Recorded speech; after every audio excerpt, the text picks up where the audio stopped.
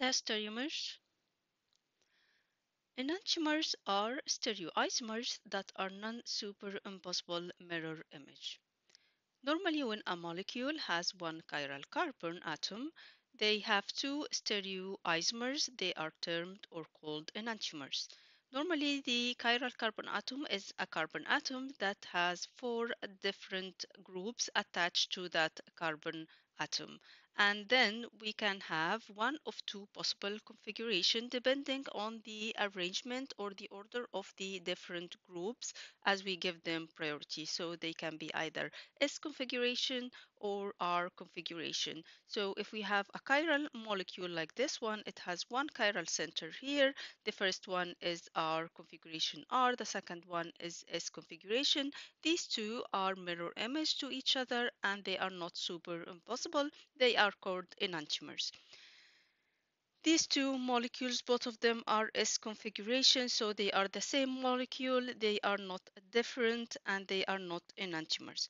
The enantiomers have identical chemical and physical properties. They only differ in their rotation of the plane polarized light.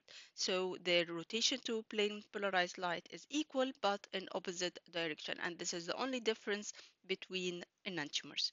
So what are diastereomers? When a molecule has two chiral carbon atoms, they can exist as three or four different stereoisomers.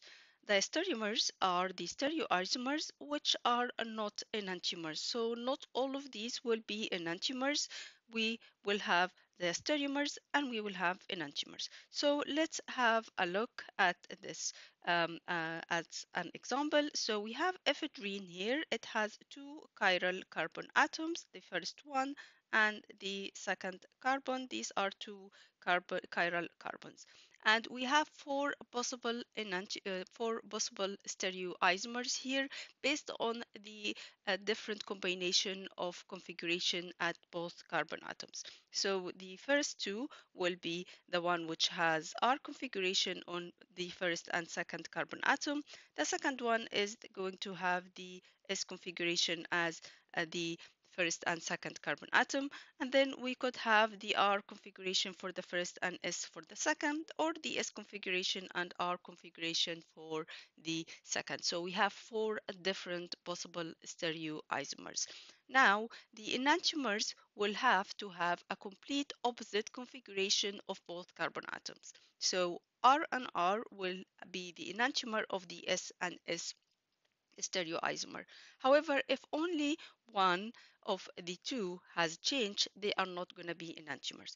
Also, when we have the R at the first one, S for the second carbon, then when we change the first into an S and the second into an R, so opposite configuration of both, these are going to be enantiomers. If only one of these changes and the other doesn't, these are called diastereomers. So if we have a look at this stereoisomer, which is the RR, then the one opposite to it, which has one R and one S, is the stereomer to that stereoisomer, because only one configuration has changed. Also, the one with S and R, this one at the bottom, will be the stereomer to this one because only one has changed. And you can apply the rule for all the different stereoisomers. So what is the difference between enantiomers and diastereomers? Enantiomers have identical chemical and physical properties in an achiral environment.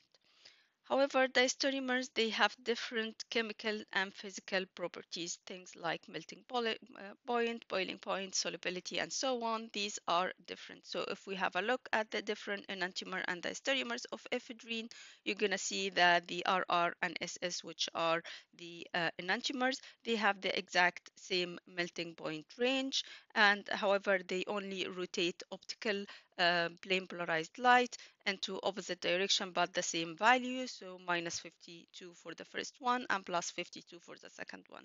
While the diastereomers like the RR and the RS, they have completely different melting point range, where the RR is 117, 118 and the RS is between 40 and 41, and the optical rotation is also different. For the first one is minus 52, the second one is minus 6.3. while the RS and the SR, which are two enantiomers, they have similar or exact same physical properties, the same rotation of plane over polarized light, but in opposite direction.